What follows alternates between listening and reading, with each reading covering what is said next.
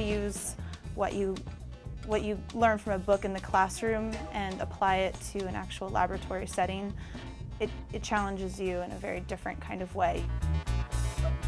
Web-spinning insects are in an order of insects called Embioptera. This particular order, Embioptera, all of the individuals spin silk. Not only are we studying the evolution of species, but their behavior, and we're trying to see how that's diversified.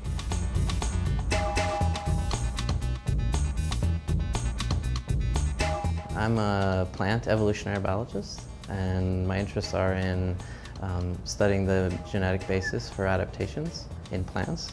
Undergraduates have taken the needles out and extracted the DNA from the needles, and then they've used high technology genome sequencing to come up with over 100,000 base pairs of DNA from one of these Torrey pine seedlings. I see students, their eyes just light up when, instead of doing the cookbook labs that are often taught through high school or maybe at other institutions, that at Santa Clara they actually get the opportunity to take that information directly into a personal experience. This is real science being done by Santa Clara undergraduates.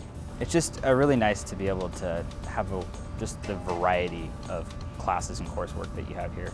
Everybody's different, but for me this has definitely been, I think, the best school that I could have chosen. Flip over. I've gotten so much personal face time with professors. Like, they know my name, they know so much about me, more than you could do at any school of a bigger size.